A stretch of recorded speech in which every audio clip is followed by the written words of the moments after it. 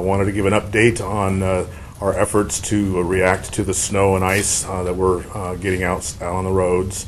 We've been out with all trucks since 3 a.m. this morning, applying a mixture of salt and sand. We started off with the elevated roads, the curves, the intersections, and by about 6:30ish, we got to the main priority routes. We'll be working through all the main priority routes. Probably be completely done with them, applying salt and sand somewhere around 4:35. Before we think that we'll probably have it done before the commute this afternoon, this evening. We've had to be a little bit adaptive because the weather forecast has changed. We thought we were going to get real cold temperatures and very dry snow, just a trace, something that almost just kind of blows off the road. So we're just monitoring, had our trucks out. We then, around 7 o'clock, the forecast changed, and it looked like we're going to have something more like about an inch of accumulation.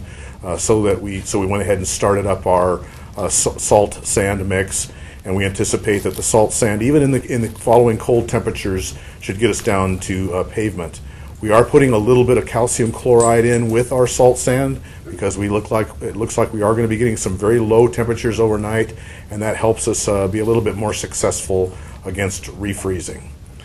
With that, I'd like to you can answer your questions. Also known as brine stuff. The salt sand is just that calcium chloride. It's a different kind of salt. So you put sodium chloride, which is the salt that you and I think about, and then just a little bit of calcium chloride, which is another kind of salt, and that has even a lower freezing temperature. So it helps us with the really low cold temperatures overnight. So you're not putting that brine stuff?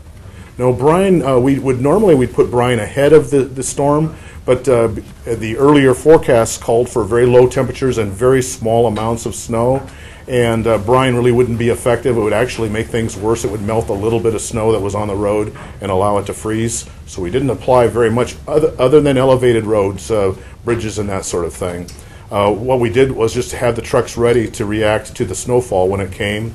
And we've stepped up our amount of sand-salt mix being applied with the change in forecast showing it was going to go from a trace to up to an inch. And that's why you see us out there right now. With that expected inch of snow, do you guys have to worry about running plows at all? Generally, you don't plow with that small amount of snow. You won't plow. Usually it's more like 2 inches. It really depends a lot on the weather and some other factors too. But in these sorts of conditions, it's much more effective to just lay down the salt and the sand, and that'll pretty much get you down to bare pavement.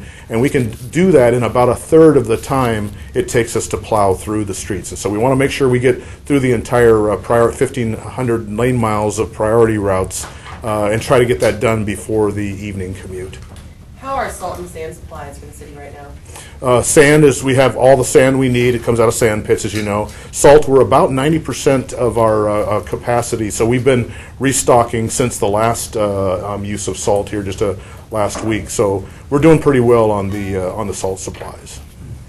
What kind of internet traffic have you seen with the website that you guys provided, tracking all the plows, tracking all the different equipment that's out on and about? I don't have the number of hits, but anecdotally I know that I've been getting a lot of comments, phone calls, email, people asking questions and commenting and saying that they like the new feature. It's up today, so you can look at it. You'll notice that one truck is way up in Newton. We have only 49 trucks running, and the reason for that truck broke down, and so it's up getting fixed up at the dealer. So I mean, you can really tell what's going on truck by truck, you know. I mean, honestly, with the GPS on these vehicles, I mean, you can really monitor how the city is doing. Yes, sir, exactly. And if you look at the city now, you'll see that east is pretty much getting finished up, and that probably north and west still needs some work, and that's where the trucks are out there heading next. And so you get kind of a sense on where they've been and where they're going. And so we're getting pretty close to our first pass, and we certainly will be through the first pass, including turn lanes, by the evening commute.